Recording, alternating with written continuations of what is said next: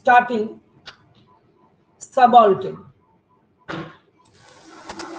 So, voice of the subaltern in introduction. This is a very important question for the university exam. In a celebrated essay, Can the Subaltern Speak?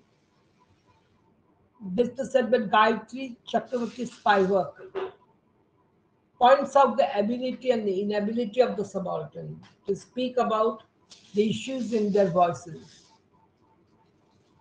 Kamala Das's poem is also the voice of the subaltern. Who are the subaltern? Here the subaltern are the women, especially Indian women. Kamala Das becomes a spokesperson, well, almost for this suppressed gender that is woman. Kamala Das sets out to consciously, unconsciously bring out the voice of the woman in general. She, instead of using the inclusive pronoun we, uses the singular I throughout the poem, which makes her attempt. Everybody she talks about her personal experience. However, her experience can be regarded as a signifier of the experience of all women. The poetess ignorance of politics shows the perceived general ignorance of women about politics. However, like any other educated woman she knows, those who rule the country, this ignorance is, however, a posture which negates the importance of politics in the lives of the woman, where a greater system of the gender politics is at play. Here, the gender means male politics. Gender can be both male and female. So, the names of the politicians are remembered as names of the months, or which shows the futility of the nomenclature.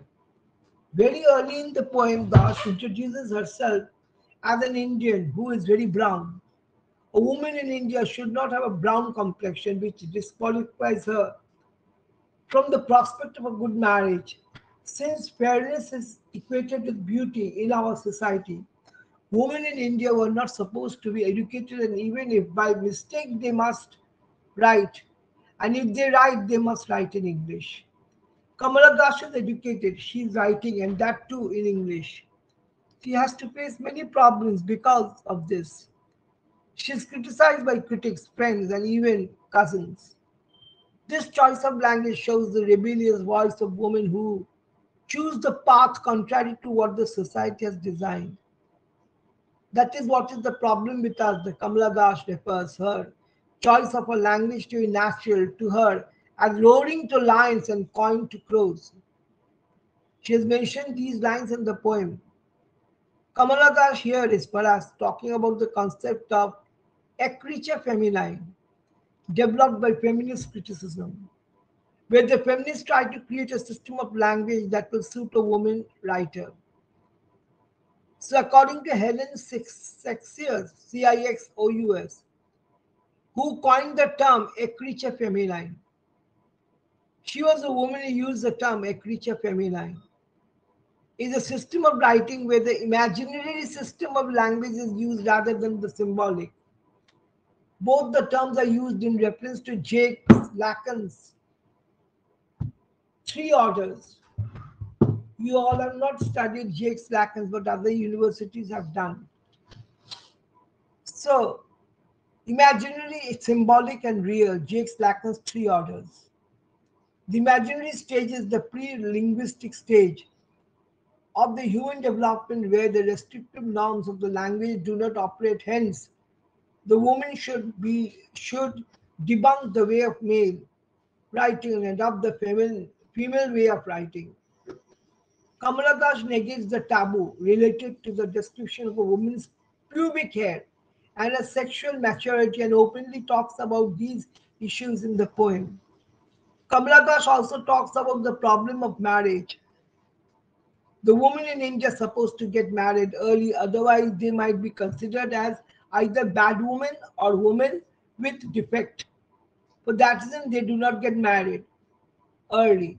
So marrying at an early age creates a lot of problem for the young lady whose mind is not prepared for the responsibilities of neither family nor sexuality. Forced sexual relations destroy the body and the mind of the woman. So the bitter sexual experience of marriage made Kamala Das hate herself and her femininity. She thought that if she could manage change her gender or her appearance, then she might not be subjected to further humiliations. This is the lowest point of Kamala Das's personality, which shows the amount of intense pressure on women. So even in these roles, she is not acceptable. The society wants her to be a proper woman who wears saris and ornaments and quarrels with the husband, servants. This desire for identity on the part of the society comes from the threat that the truant woman poses to the established order of the society, and then she can claim herself to be a real woman. Kamala Das also points out the basic desire of all women, incidentally of all human beings, love, which leads them into many betrayals, making them vulnerable to either patriarchal, restrictive, protect, protectivism, protectivism, or a life of constant threat of unrootedness. Thus, we see how in the poem the poetess writes of almost about all the maladies that plague the woman in our society, and the protest and resistance is there in the very description of the problem. So you see, here the topic was voice of the subaltern. Now, this topic is the voice of those women who are subaltern, means rather lowly placed, in the society than men. So naturally, this question will arise: what that what Gayatri Spivak has said? Can the subalterns speak? Of course, they can speak. They know how to speak, but the question is not speaking. But the question is that whether you are able to protest what you feel you should protest. What you feel you should protest. If you do not have the ability to protest, naturally you will not be acceptable to the society. That means the woman is unable to protest. Means what? That the woman is unable to say anything which goes against them. So you say Kamala Das does not belong to this category of women. She would like to say what she feels is true. And whatever she says may not be acceptable. The society might not accept it. The society might say that, no, we cannot accept the woman in a male dominated society speaking against norms which are not admissible to the society. That is wrong. That is the wrong approach, you should say. At times it is taken in that manner. It's a very wrong approach. When you talk in that manner, when you say that women have got nothing to say, why women will have nothing to say? What is the reason behind it? What is the fault with them? What is it that makes them so susceptible to the change? Why won't they be able to say anything? So these questions will always arise. Why won't women say? They have every right to say. So, you see, we still live in a tabooed society. And this tabooed society is such a society that where you're not able to say anything because you are not allowed to say it. Some way or the other, you are prevented from saying it. And so it is a taboo society. Hey. So it is a taboo society.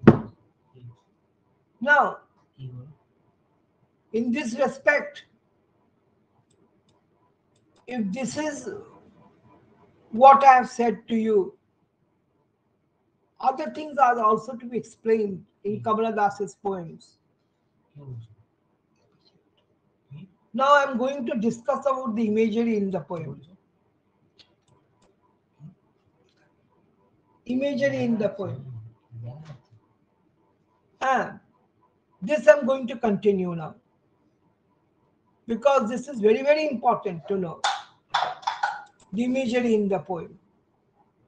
Most of us, we try to avoid this imagery which is very much prominent in the poem and tells us that where we are going wrong. But Kamala Das has made this imagery also very simple for us. So Kamala Das's writing is full of sensuous phenomena which always retain a sensory quality, are realistic and direct. It is connected to the empirical reality of the situation described, as it presents emotions and subjective reactions with descriptions which seem to come from a distant third-person view. That is why emotions seem to be an inherent part of the reality. They are as real and concrete as any physical object can be. Reality embraces emotions and medium-sized dry objects alike. Dash often manages to form this sort of unity of inner and outer events. It is very important to understand the imagery to understand the poem.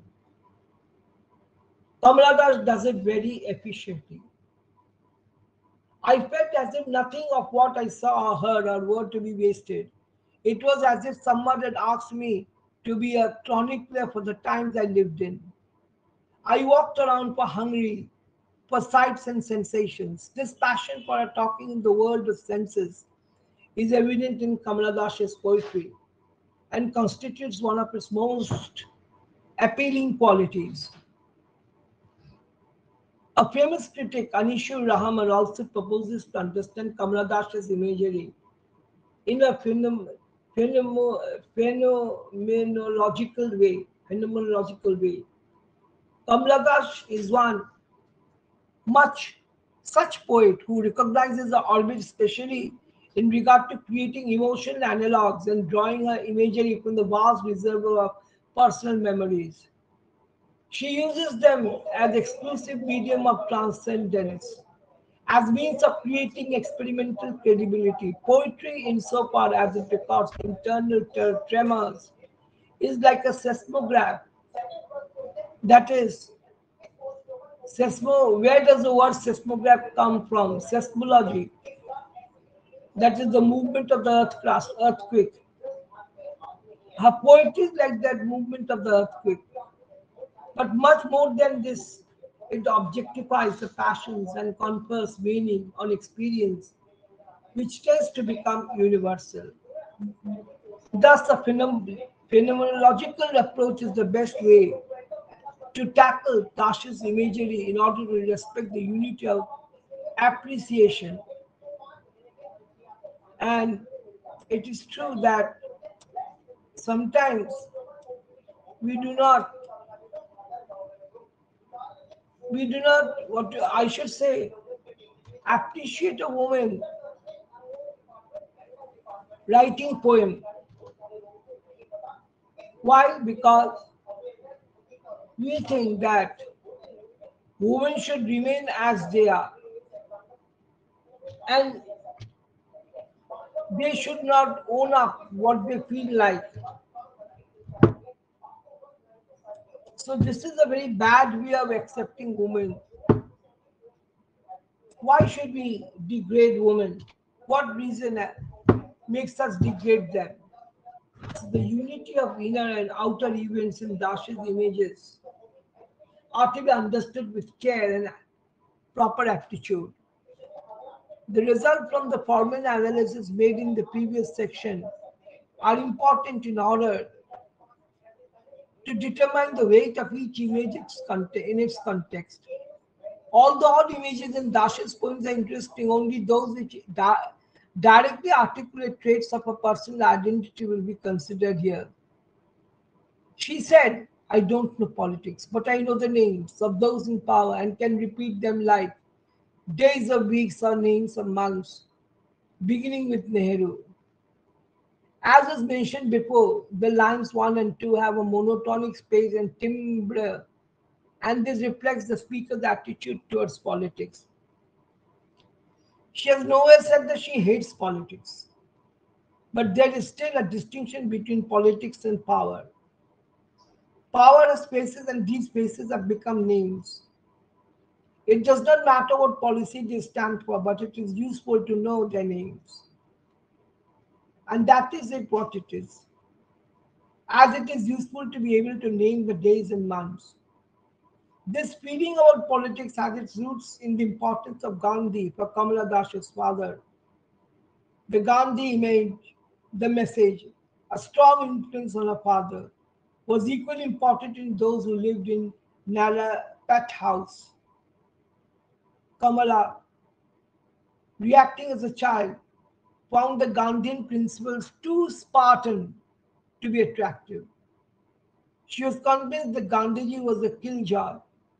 It was only many years later that she was able to assess him more objectively and realistically. The feeling about Gandhiji might have tainted Dasha's attitude towards Nehru too, and that is why he seems to be nothing more than the first name in a series of names. As Monday is the first in the series of weekdays, having mentioned Nehru, as stated in the previous section, the tone of the poem changes and Nehru functions as a past pro-toto expression. All the names which are important in politics, they belong into one single basket, and that is to be understood very well.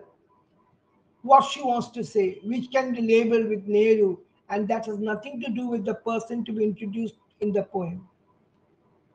So denying that politics has nothing to do with how Kamala Das, an Indian poet, writing at a time when political turbulences in India were of utmost importance, sees herself is a very strong statement. It can also be mentioned in various ways. And there are critics who would like to interpret it in their own way. Rahman or Nair or Nabar were able to trace the importance of these first lines for the theme of the whole poem. I speak three languages, write in two, dream in one. This suggests that dreaming is a kind of speech. It is a language of thought, as Jerry Fodder calls it.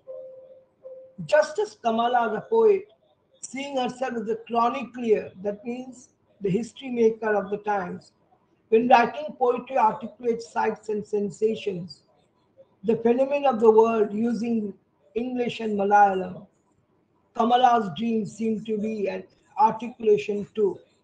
But an articulation does not mean that she is saying something, it is of her emotion or of her mind. Why is a dream something else than a poem? Why do the other two languages not suffice? The reason is simple: dreaming is closer to sights and sensations than written English. It contains epistemically private meanings which can't be communicated straight away. A dream can be understood, but not in the same way as a sentence in English can be understood. And both are different from understanding a sentence in Malayalam. Dreaming is subjective. Malayalam and English are intersubjective. That is why only the last two can be written. So she goes on to say, it is useful to me as cawing is to crow or roaring to the lions. It is human speech, the speech of the mind, that is here and there, a mind that sees and hears and is aware of. So English is useful. It is a statement.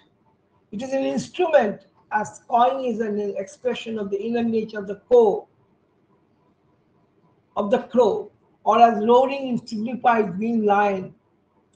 So it has a meaning of its own. It's nothing new. English is a means of disclosing metalese to other people. But the language of thought which is made public through writing poetry in English is something special. It is locatable in the world. It has an anchor in empirical reality. The meaning of the poetic language is not just somewhere in the world. It is exactly here and there. This is impossible if the poet was not completely aware of the phenomena surrounding her, especially the visual and the oral ones. She was very sensitive to these visual and oral senses around her. It is interesting to see that no olfactory sensations or qualities of the touch and taste have found their way into the poem. So sensuousness of the touch is not there. It is as if Kamala Das only knew visual, oral, and mental objects that she mentioned in the poem.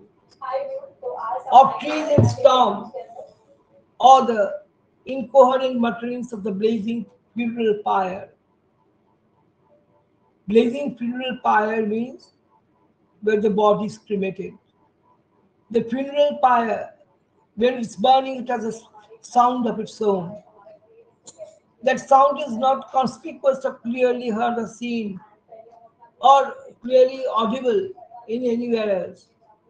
Another kind of speech is introduced in these lines, the sound and the vision, the trees in the storm, and of the blazing funeral pyre.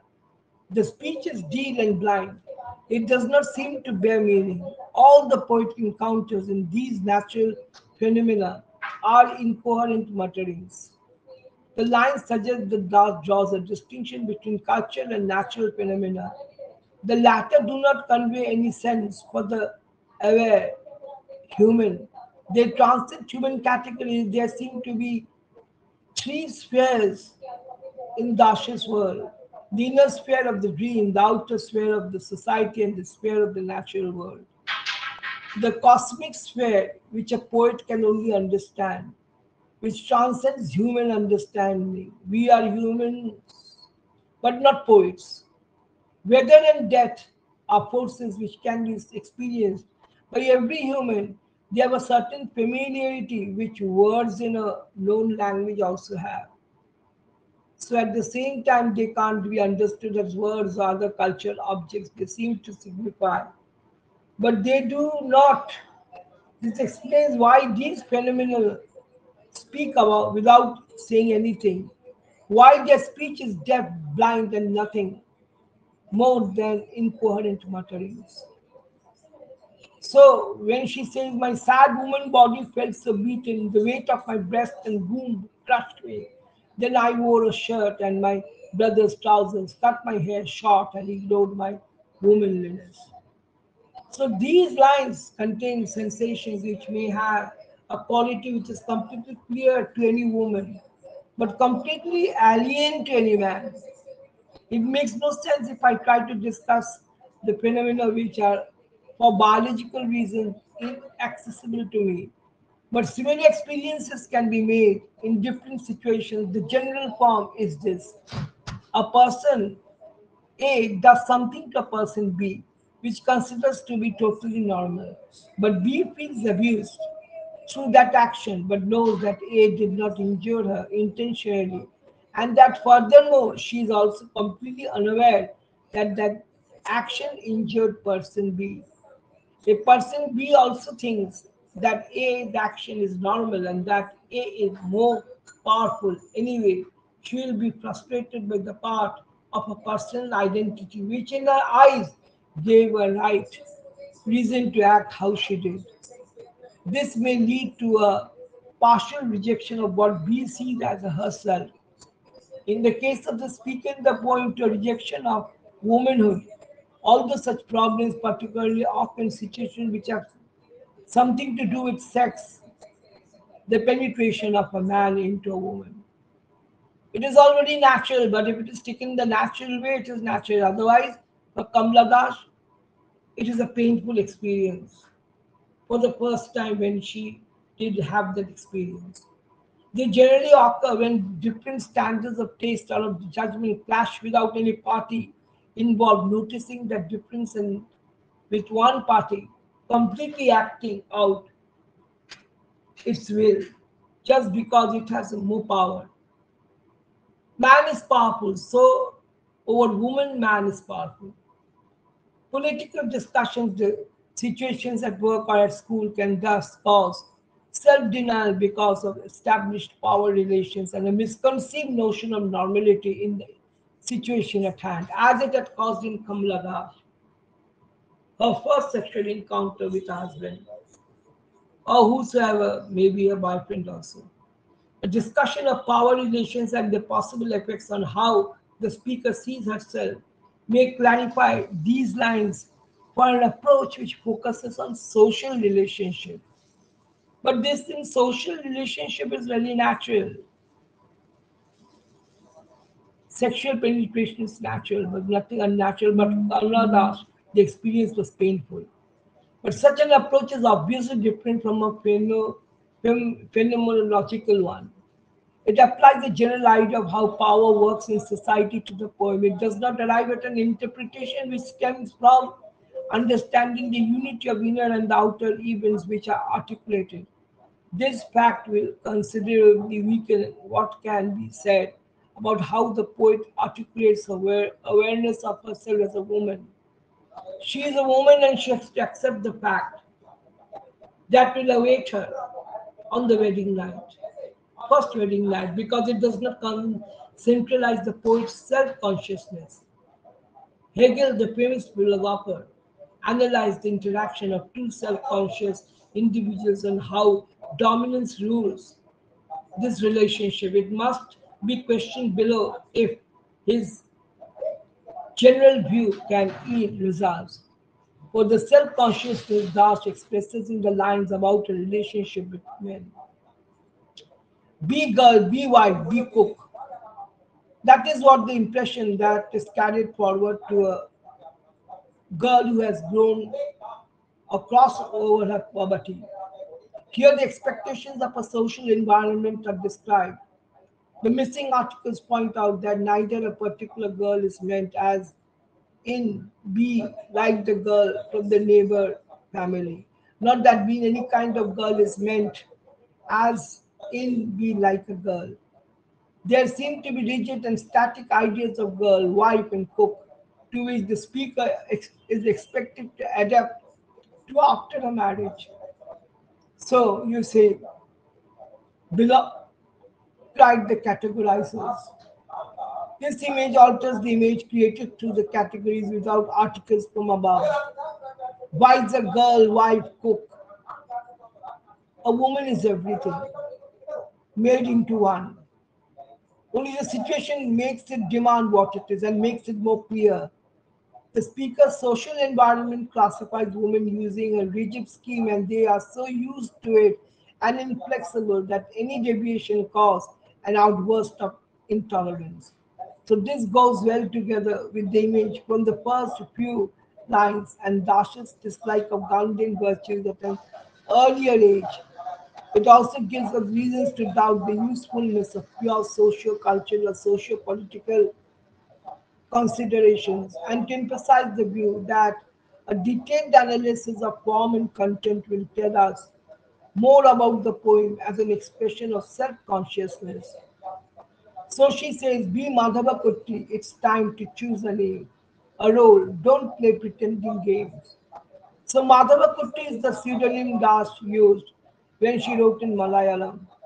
It is a constructed and due to being a more label a superficial identity, it is time to choose a name, a role. Might be the speaker's reaction to society's expectations, although this is not unambiguously said. It is as if the speaker intended to invent an official identity which does not really match the individual that reacts intensely to the world and expresses these reactions in poems, but serves serves to calm the social environment a bit. Don't be pretending games is then an inner voice which expresses the categorizer's attitude towards such an invented identity. It is the alter ego that works in women. Don't play games. It might be contestable to hear two voices speak in these two lines, but if the previous image are considered, a coherent interpretation will need this division. If one is not willing to ascribe a lack of skill or of conceptual coherence to the poet, which is based on even less evidence, again, it is said, don't cry embarrassingly loud when jilted in love. I met a man, loved him. Although the speakers finally met a man she loved, the person of whom she thinks that he might be able and interested in really understanding and acknowledging her innermost self, the social environment rule that the pain of a breakup should never be expressed suggests that even in a relationship there will be an expectation which burden the speaker. So she says, in him the hungry haste of rivers in me, the ocean style is waiting.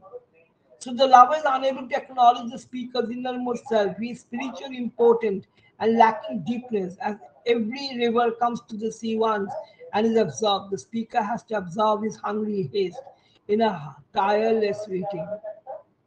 Here it is mentioned about the sexual encounter, the penetration of the man into the woman. If power relations would be important here, the speaker would not be so utterly passive.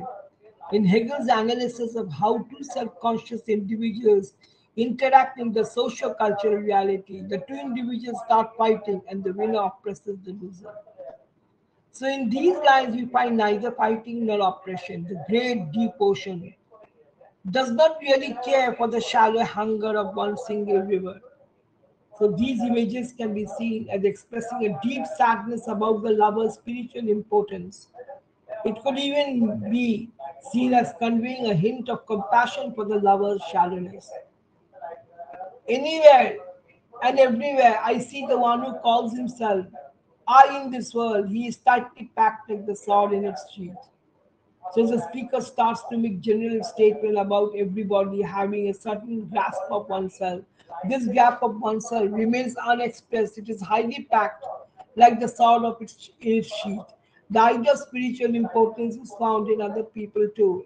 They seem to know that they also are self-conscious individuals, but they do not manage to express the consciousness or even to notice that its sharp blade could thread categories in this world. The shallowness and the importance are expressed with the form of these lines too. So no man wants to be important when he is in the contact with woman under him. So the meter and the sounds of the sound used in these lines to undermine the content and display of Dash's poetic skills. It is I who drink lonely, drinks at 12, midnight, hotels of strange towns. It is I who laugh, it is I who make love and then feel shame. It is I who lie dying.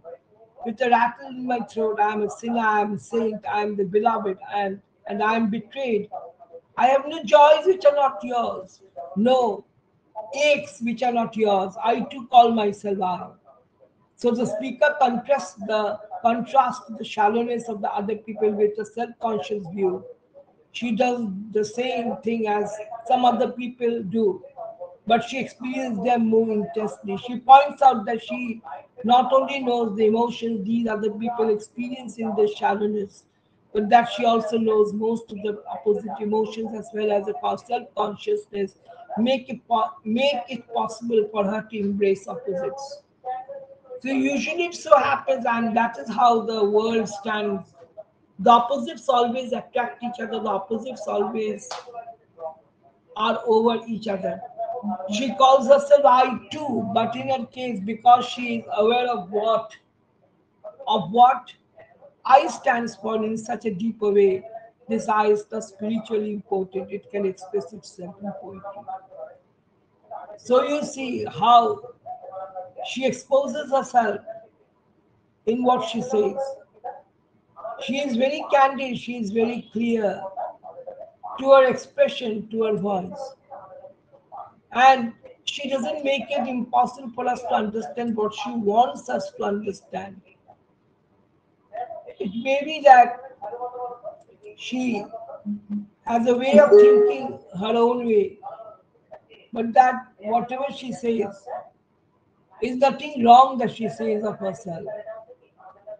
She is right in whatever way she would like to call herself.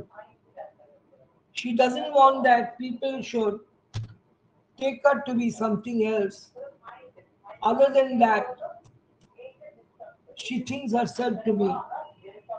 She's a woman, there's no denial of the fact. But she has also her identity as a woman. That has to be understood very properly. And the identity of hers, she wants to make it very, very clear. She wants to say that the identity is not she alone, but it is also her own self, her own individuality that makes her identity so very conspicuous. So that is also a question that should be understood. It has to be understood. She does not only make herself identifiable, but she may want to say that if I'm a woman, if I have my womanly voice and my womanly feelings and my womanly way of expression, I have other ways also to express myself. So that is the way I do it, and that is how I do it. So we see that Kamala Dash is very candid about herself. She wants to say that whatever I'm saying is from my point of view. It may not agree with others, but that doesn't mean that I am totally wrong.